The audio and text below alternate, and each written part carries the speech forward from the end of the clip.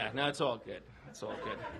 It's all good. And the reason we had 3 kids right in a row is because they were only a $10 co-payment. That's it. They were cheaper than a dog or a snake. Yeah, I had the benefits. I used to have a real job before I was a comedian. I was a New York City police officer for 12 years. Thank you. Yeah, I'll take it, man. Why not, right? Thank you.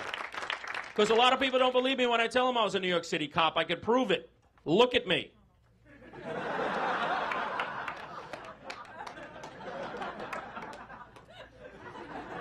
Right? Cop hair, fat back. Look at this. I got tits, no dick. I'm Rosie O'Donnell. What the fuck is going on?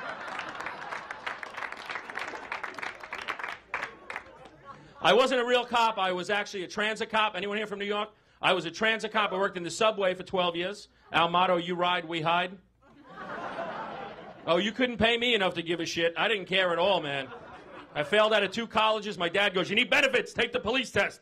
I go, I'm 18. I need rolling paper. Shut the fuck up. Oh, I didn't do anything as a cop. I had 9 arrests in 12 years. My gun was so rusted shut, I'd have to throw it at a perpetrator to take him down.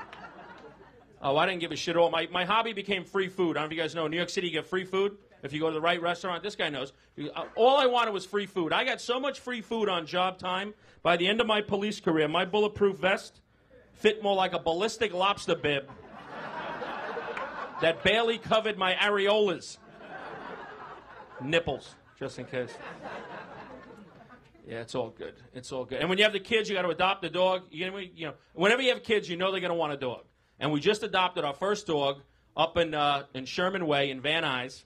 And the woman says, come on down. We have some beautiful Labrador Retriever puppies. Oh, for a big family. Come, beautiful, nice puppies.